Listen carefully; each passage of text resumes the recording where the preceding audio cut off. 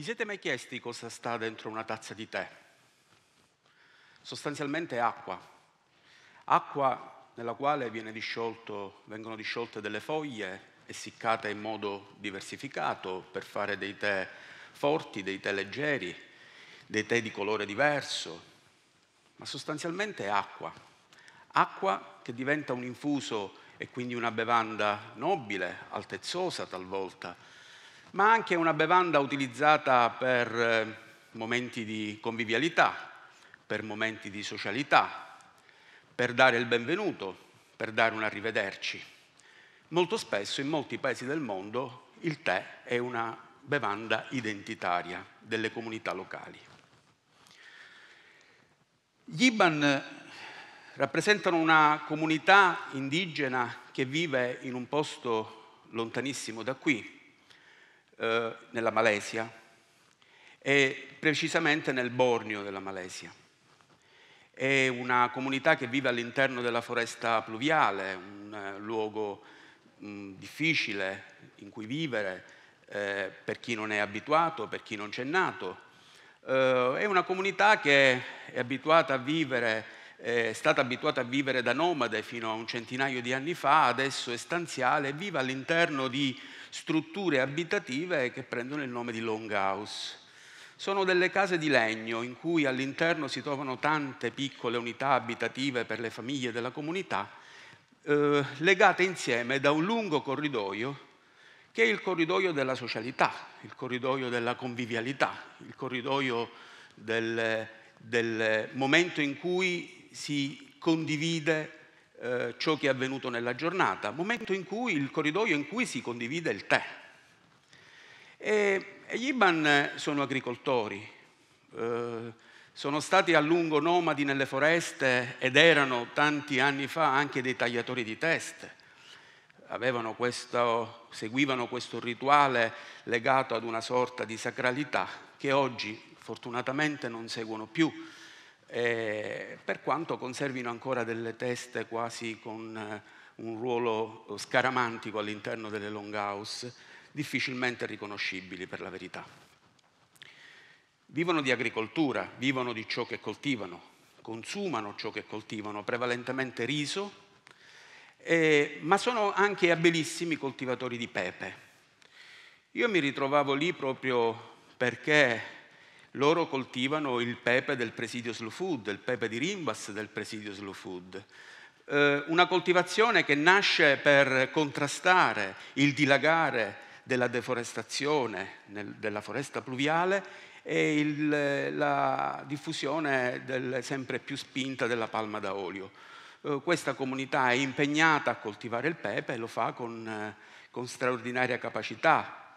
Del pepe conoscono tutto, conoscono come si pianta, come si coltiva, fanno questi allevamenti su strutture permanenti che durano moltissimi anni, sono davvero abili anche nell'essiccazione, per cui vivo dei momenti di grande condivisione in questi campi che mi affascinano moltissimo, visto che è la prima volta che mi ritrovo con questa comunità. Noto però che concimano in una maniera davvero inaspettata, inspiegabile. E mi raccontano che il concime glielo fornisce gratuitamente il governo. Quindi hanno un concime, un prodotto chimico di sintesi ricevuto gratis dal governo e lo distribuiscono con una puntualità quasi davvero inspiegabile, perché non c'è bisogno. Eppure io soffro a vedere questa distribuzione di concime chimico, di sintesi realizzata in questo modo, perché i terreni sono in pendenza, perché queste pendenze finiscono sui fiumi e i fiumi non rappresentano semplicemente una risorsa dell'ecosistema di per sé, rappresentano una risorsa di sussistenza per le comunità che vivono nella foresta pluviale. Ma intervenire con questi argomenti così un po' a gamba tesa all'interno di una comunità indigena, io che vengo da lontano, è un po' complesso, perché rifiuto l'idea di avere l'approccio di colui che viene da lontano e vuole insegnare qualcosa. E così, diciamo, soffro in parte di questa esperienza, perché da un lato vedo un ecosistema straordinario, vedo un posto ricco di biodiversità animale, flora spontanea veramente straordinaria, anche per la relazione che ha saputo instaurare con la comunità.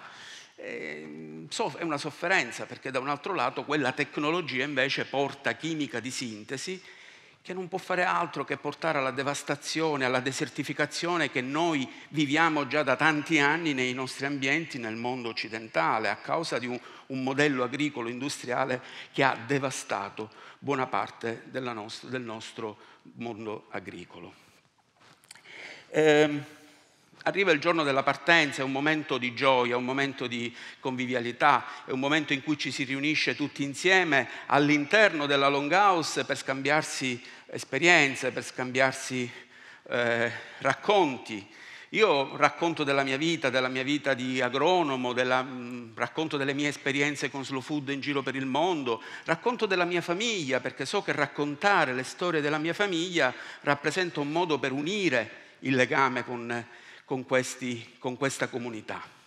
Ed è il momento in cui il capo del villaggio si impegna a preparare il tè, perché il tè è la bevanda della convivialità, è la bevanda del commiato, la bevanda del saluto, è un modo per abbracciare l'ospite. E c'è questa preparazione del tè molto tradizionale, in cui il capo del villaggio comincia a versare il tè da una teiera all'altra, proprio in attesa di raggiungere la giusta diluizione, la giusta concentrazione dell'infuso. Il tè è una bevanda identitaria e quindi a lui spetta prepararla per l'ospite. Il capo del villaggio versa il tè in una tazza trasparente e fumante me lo porge.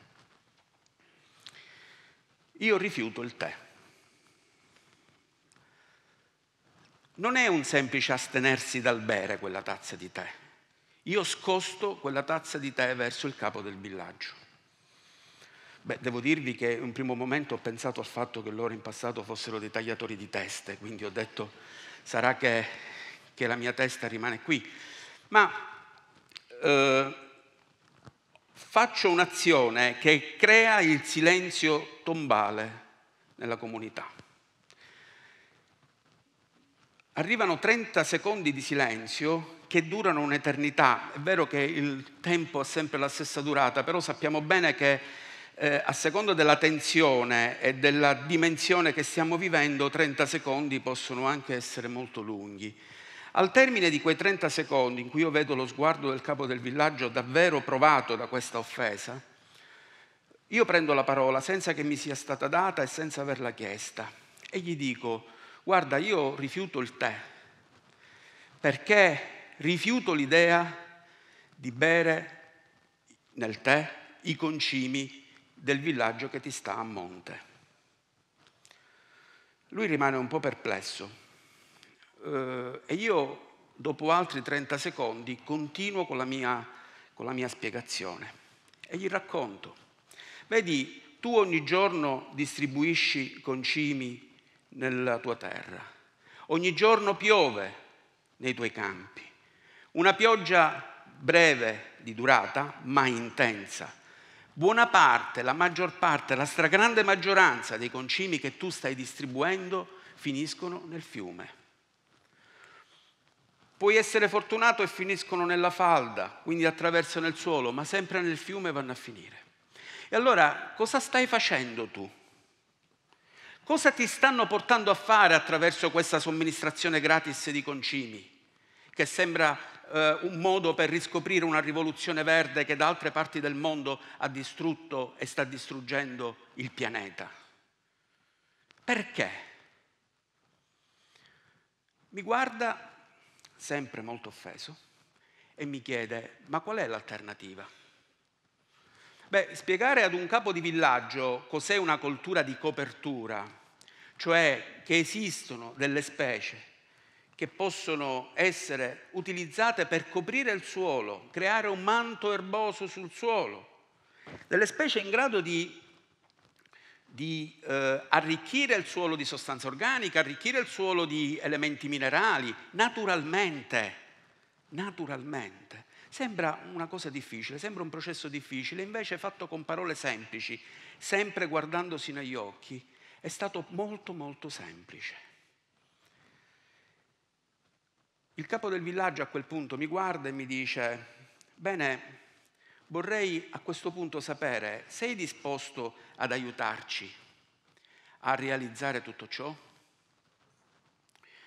Devo dire che questi sono quei momenti inattesi in cui ci si rende conto che si possono ottenere successi significativi per la propria vita e per il proprio modo di pensare, di essere, di agire, in momenti assolutamente non prevedibili. Non mi sarei mai aspettato quella domanda dal capo del villaggio. Chiaramente, dopo la mia risposta positiva, ho cercato di spiegargli anche l'importanza della biodiversità locale, di trovare specie della biodiversità locale. Ho cercato di spiegare il concetto di vocazionalità ambientale, il legame con il suo territorio, la necessità di conservare l'ecosistema. E lui sempre più appassionato, perché vedete, io non ho offeso il capo del villaggio perché sta distruggendo l'ecosistema. Per lui l'offesa più grande è stata quella di pensare che non sta avendo a cuore, per come si dovrebbe, la sua comunità, la salute della sua comunità. E allora lì si rasserena la tensione, si abbassa la tensione e si comincia a discutere di futuro. Si comincia a discutere di un futuro che oggi è presente, perché oggi tutti i campi del pepe di Rimbas del presidio Slow Food sono gestiti senza concime, con colture di copertura, senza utilizzare più concimi di sintesi. Allora, cosa mi ha insegnato questo? Mi ha insegnato che una transizione ecologica è possibile, che ritornare alle pratiche di agroecologia, dove l'agricoltura incontra l'ecologia, dove l'ecosistema sta sempre al centro, dove la conservazione delle risorse naturali deve venire prima dell'interesse dell'uomo, di questa visione antropocentrica che ci sta portando verso la distruzione del pianeta. Ciò è possibile, ed è possibile anche come una goccia nel mare, nel Borneo malese, un puntino nella cartina del mondo. E se è possibile lì, può diventare contagioso, può diventare estremamente ripetuto in tantissime parti del mondo. E se noi agiamo in modo responsabile, noi possiamo aiutare le comunità a sviluppare questi percorsi virtuosi. Possiamo aiutare a raggiungere l'obiettivo 12, produzione e consumo responsabile, che poi hanno delle ricadute sugli obiettivi 14 e 15, mare e terra, le risorse di mare e le risorse di terra, tutto ricompreso in quell'ambiente, in quel piccolo ecosistema della comunità di Rimbas. Ecco, tutto questo però non avviene entrando a gamba tesa. Tutto questo avviene dalla condivisione, dalla capacità di instaurare rapporti vicendevole, dalla volontà di ascoltarsi l'uno con l'altro, dalla volontà di portare informazioni utili per le comunità. Tutto questo viene dalle relazioni, e le relazioni in quel giorno si sono concluse col fatto che io ho bevuto la tazza di tè. Grazie.